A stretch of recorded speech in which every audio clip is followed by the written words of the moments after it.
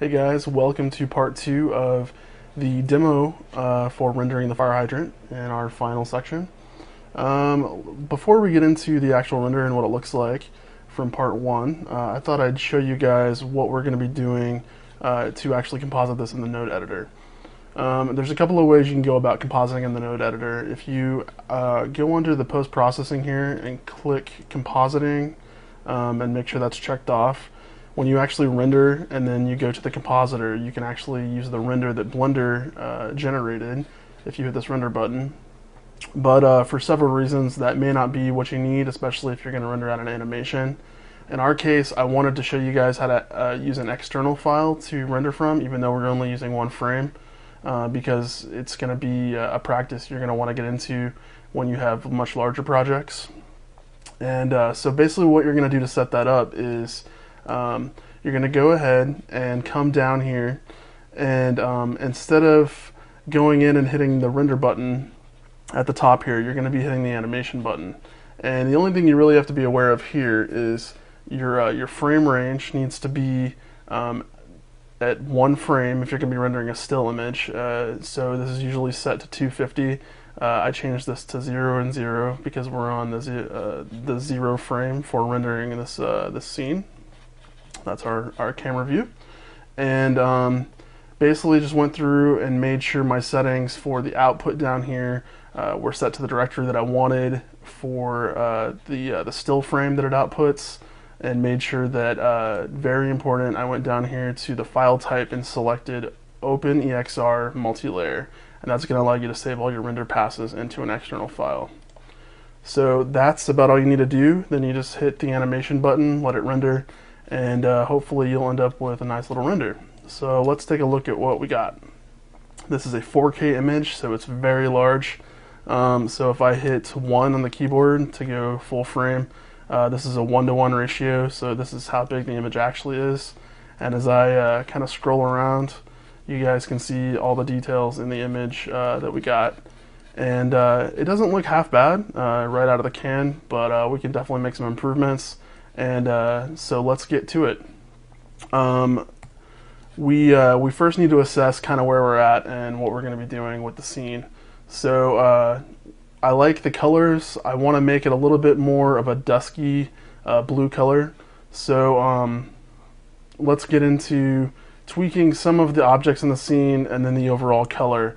I'm not going to do a whole lot in the node editor compositing wise because this is still a beginner course. But I will show you guys how to do some basic things like depth of field and some color correction using the nodes that we haven't gone over before, and then we'll jump into Photoshop. So I want to show you first the 2 ways you can composite with a node editor. Typically, you're going to start off with your render layers input here, and you're going to select whatever render layer you want to use, and then it's going to have all of your passes here. And if you're compositing with the internal render that Blender did, you're going to need a viewer node that'll allow you to turn on this backdrop option that will show you this down here. And then to pass it back out of the node editor, you're going to need this composite node that you're going to composite your final image into. But that's just for the internal rendering engine. If you export an external file using the animation button, all you need to do is create an image node for your input, find the render, the EXR in this case that we rendered out, open that up, and then switch this to the render layer that you want to use down here instead of image. And it'll look exactly the same as it does internally. So basically what we're going to do now is we're going to set up our passes and get them ready to use. So let's very quickly get into that. Combined, we don't need to change anything. We're going to leave that the way it is and mess with the colors on their own. Depth is going to be something where we're going to want to tweak some of the range of how that works. So the simplest way to do that is to come in here to vector, and I use normalize to kind of compress the values down, and then I'm going to go ahead and add another, let's do RGB curves. I think it'll be the fastest way to kind of get the results we're after. So I'm going to bring this in, here, and then I'm going to duplicate this viewer, so we have another viewer, connect this up, and now you can see this depth pass. So if I hit M on these to turn these off, this is what you get right out of the can. If I turn these back on, it's going to compress that down, and then you can crush this even further with the black to pull back those external values in the distance. So that's kind of how we'll set that up, and go ahead and collapse that. Then what we're going to do for the object index pass is we're going to look for a node in here.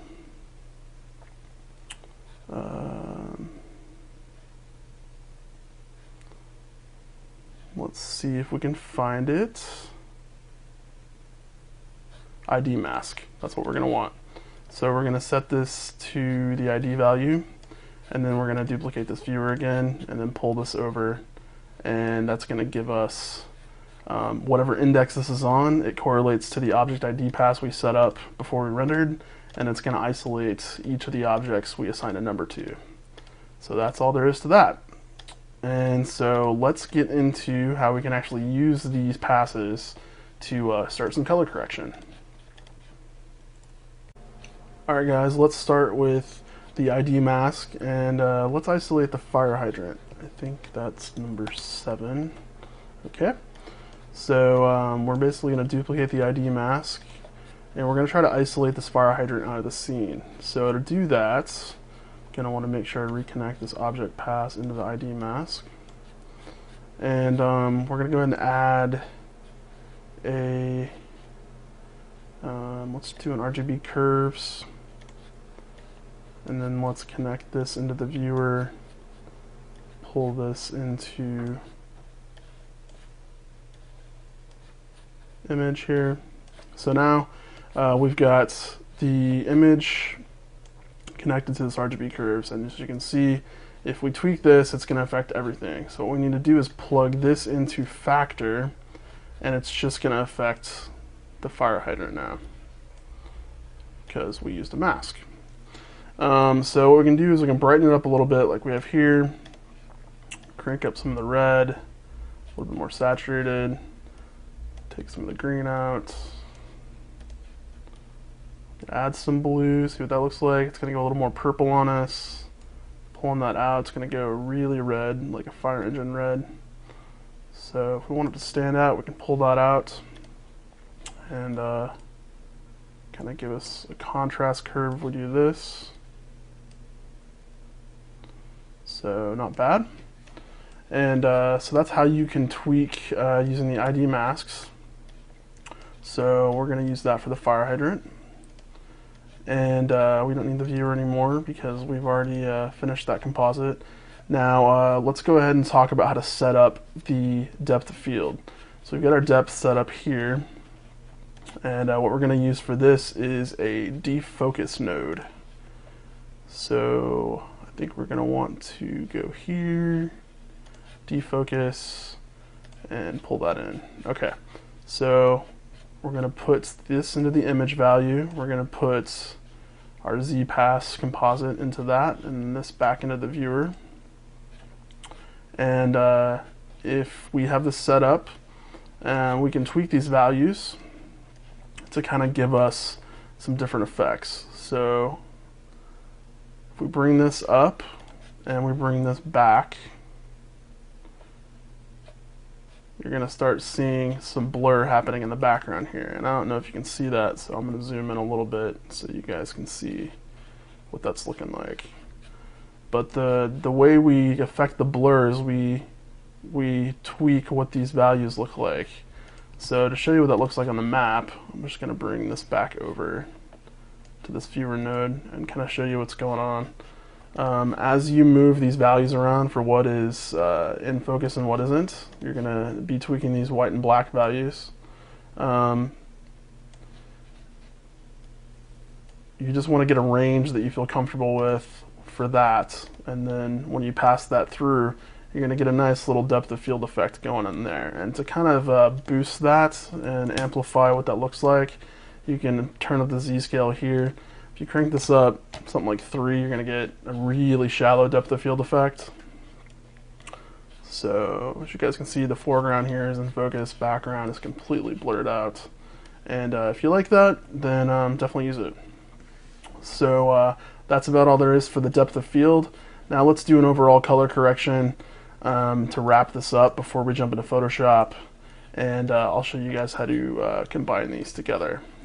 Okay, so we've got our basic depth of field set up, but we don't have the original fire hydrant tweak in there. So what we're going to need to do is figure out how to combine these. And it's pretty simple. All you have to do is pass the results of your color correction for the fire hydrant into this image value instead of the original image. If you do that, then your fire hydrant correction will come back into this, and it will keep your blur with it when you pass it into the viewer node. So anything you add after this now, before it gets to the viewer, will be added on top of everything else here. So let's zoom back out, and then let's do one last color correction for the entire shot. And then let's go to color balance. So I'm going to pull these over a little bit, and let's drop this into the middle, and let's zoom out a little bit. Okay, these are basically going to equate to your darks, your medium tones, and your light tones. So first thing I usually do is come in here and I correct for the darks. If you hold shift, you can gradually kind of go through these and tweak the way they look until you're happy. If you just left click and drag, it's going to get a little crazy on you. So it's good for the darks. For the mids, let's go ahead and bring those up a little bit. And then for the brights, let's go up high. Okay, not bad. Come down a little bit.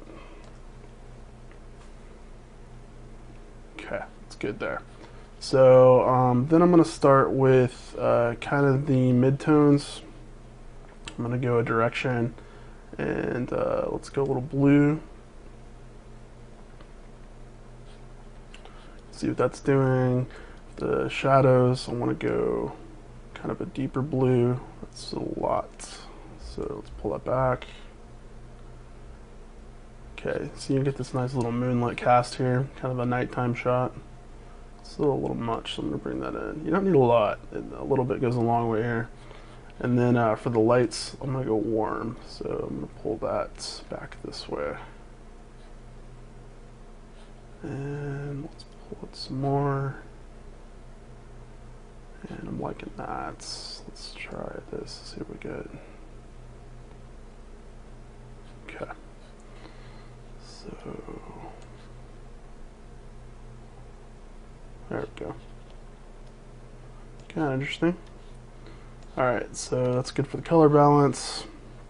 And let's go ahead and let's do hue saturation. Pull that in here. I'm gonna pull this down just a tad. It's a little heavy on the saturation. Not much, just a little bit. So that's pretty good.